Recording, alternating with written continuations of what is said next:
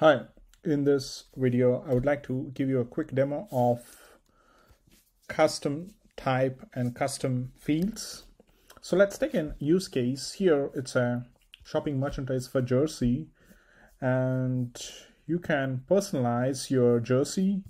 For example, you can write your name and you can choose the number. And the question is, how can you save this information as part of the order? And for that, I'm going to use custom types and the custom fields. And I can create a custom type of order customer jersey information.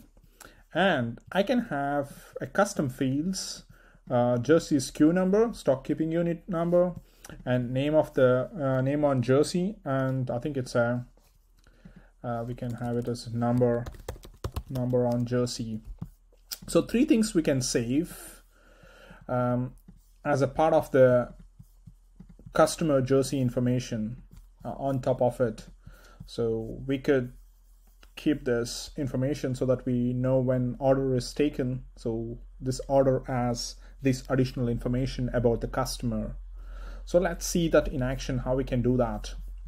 So for that, I'm going to use this custom types and also custom fields.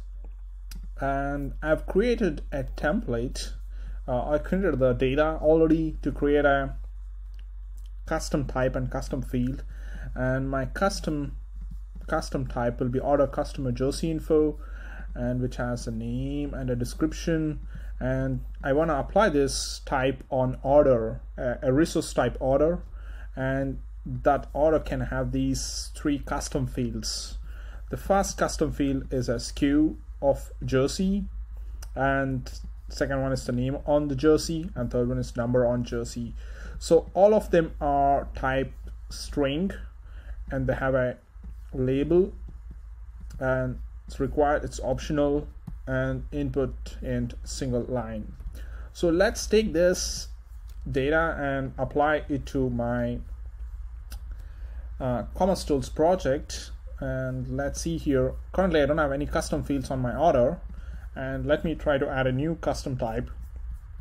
And if I see here, I got two custom types already, but let's see, those things are for channel and those things are for customer. So now I'm going to create a custom type for order, and I've already copied it. I'm just going to take it here and I'm going to create it. So let's see this. I'm gonna create this. Go. Okay, my custom type and with custom fields are created now. Now I can just query this. I'm gonna query with that by ID, and I go here. Now I get my custom type order customer jersey info, and which has three information. And now if I reload this page, the order page, and now I can select order customer journey info. This is a custom type on the order of the resource type order, and you can see that I can enter now the SKU, name on the jersey and number on the jersey. And of course, you can also update these custom fields using the APIs, commercetools APIs.